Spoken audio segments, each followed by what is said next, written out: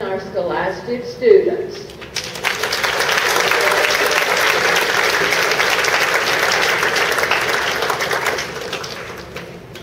And we have another drawing. I just heard somebody go, oh, it's a DVD player.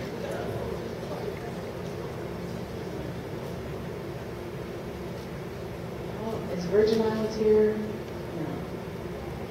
Yes? Okay. Shaquem from Virgin Islands. And we'll give it to his coach.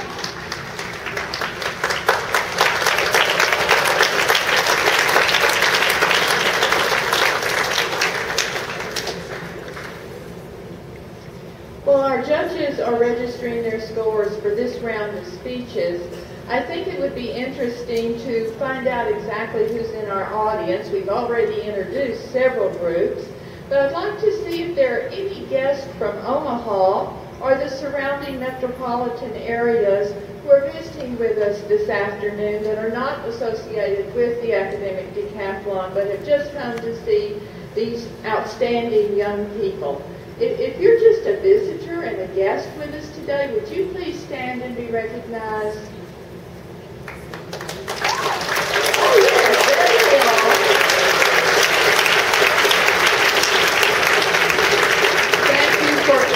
We appreciate your support.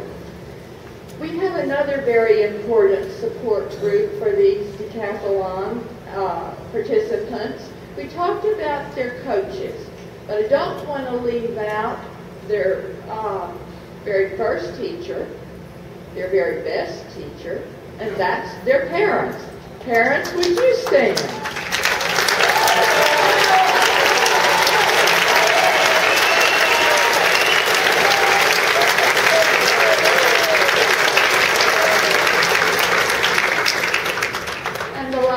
We want to recognize our school administrators because they're the ones that got the kids here. So if you're a school administrator, would you, a principal or a central office administrator or assistant principal, would you please stand? There we go. We're very happy that you've chosen to spend the afternoon with us in seeing these fine young people present to you.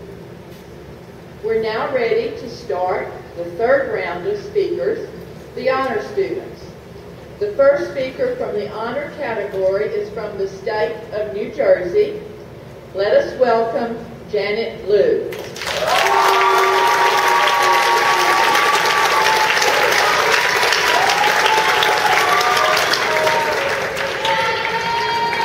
Hello everyone, I'm really excited to be here. In contemporary society, calling someone a socialist is like calling him immoral or lazy. If you don't like someone or his values, call him a socialist. If your congressman voted to pass the new healthcare bill, call him a socialist. And if your academic decathlon coach didn't let you go to the water park because he wanted you to study instead, then he's obviously a socialist. Socialist has become an increasingly misused word. For one, you don't even have to be an overt socialist to be lambasted as one. And for another, we don't seem to realize that we, as Americans, are all socialists. And that's a good thing. In socialism, individuals overlook their own good for the good of the group, of the community, of the kindergarten. Amidst our ABCs and 1, 2, 3s, we all learn a lesson that will stick with us forever. Sharing. What parent doesn't encourage their children to share with their friends and family? It is an aspect of human nature that transcends all social and racial boundaries. No matter where in the world you are born, you are encouraged to share from early childhood. And no matter how you look at it, sharing is not a capitalistic behavior. Capitalism entails not only economic freedom and entrepreneurial spirit, but also survival of the fittest. Every man, every woman, every child, for himself or herself. Sharing your snack, pencil, or pretty much anything with anyone else is not capitalistic. It's altruistic, and dare I say, socialistic. According to this, one of our greatest public institutions reeks of socialism. If sharing is socialist, then what does that make the mass sharing of enormous quantities of novels, reference books, CDs, and DVDs? No one will argue with you that libraries are socialist and bad, even if they're the most virulently self-proclaimed socialist hater that ever lived, which doesn't make much sense considering how socialist the concept of libraries really is. And there's one more aspect that makes Americans socialistic, and it also makes us good people: service. We have a long-standing tradition of service to others, to our fellow Americans and to our fellow human beings abroad. Many Americans are volunteering in the Peace Corps and for Habitat for Humanity. And of course, we also have many domestic nonprofit organizations, such as the Salvation Army. We're getting involved with our communities at earlier and earlier ages.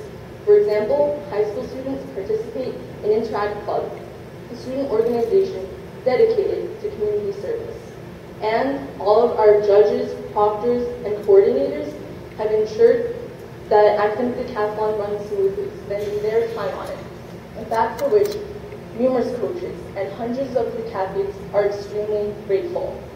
We all honor our volunteers without stopping to consider how uncapitalistic their actions are, and how it's their socialistic characteristics that make us grateful to them. Socialism is not as bad of an ideology as is commonly believed. We are all socialists in one way or another. So the next time your heart warms at the sight of grandchildren sharing, thank a kindergarten teacher for being a socialist. When a librarian helps you find that book you've been looking for forever, thank her for being a socialist. And the next time you pass by another academic decathlon volunteer in the hallway, give them a nice socialist high five.